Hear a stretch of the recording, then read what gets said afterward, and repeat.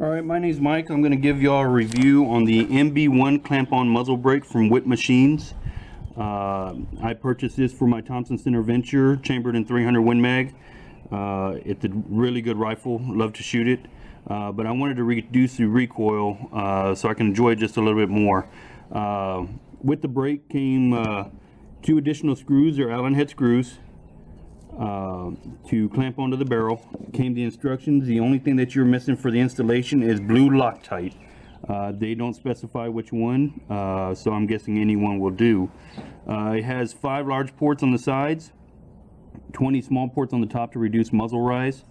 The cool thing is if you order more than one of these, it does have the measurements that you take for your barrel, which will be the measurement of the barrel at the muzzle and the measurement 1.5 inches behind the muzzle. What I'm going to try to do is I'm going to try to go out to the range. I'm going to shoot 3 rounds from a clean barrel. I'm going to clean and install the muzzle brake, and then I'm going to go back out there and shoot another 3 rounds and see how the reduction of muzzle the reduction of recoil is, and see if my shot groups get any tighter. Hopefully this review is a decent one. I haven't been able to find one for a bolt action rifle. Everything that I've seen is for the Muzzle and Gaunt muzzle brakes. So hopefully this helps a couple of people out.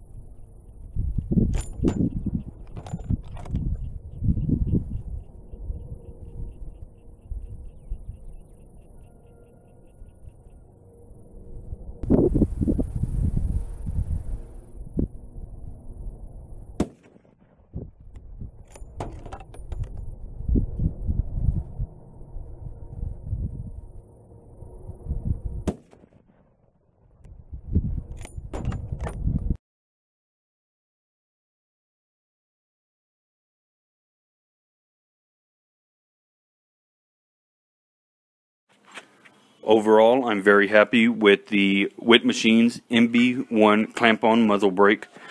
I had a significant reduction in recoil from the normal 300 Win Mag down to about a 243 Winchester.